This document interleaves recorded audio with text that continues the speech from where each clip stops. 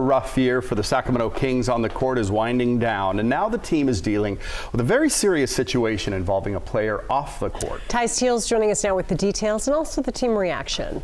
Thanks, guys. Yeah, Kings center Richaun Holmes has been a very popular player with fans over the past few years, but this season he had struggled due to an eye injury causing reduced playing time for him. So it wasn't a big surprise when he announced after last Wednesday's game that he would not be playing for the rest of the season due to personal reasons. But then late yesterday, it was revealed that he is in a bitter custody battle with his ex-wife over their 6-year-old son.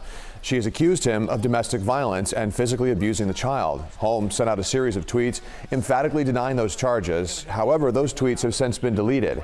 But after the Sacramento Bee posted an opinion piece on the story, the Kings then responded with a statement. And part of that statement reads, "The entire organization would like to express our strong stance against any form of assault and domestic violence. We respect the legal process and will continue to monitor the situation closely." Meanwhile, Holmes' mother, who is very active and popular with Kings fans too on social media, came to her son's defense on Twitter, saying in part this: "The truth will come out. My son loves his son. This is an attempt to discredit him, to keep him from getting custody." And a judge, meantime, has ordered Holmes to stay away from his son until he and his ex-wife appear before a Sacramento County judge later this month.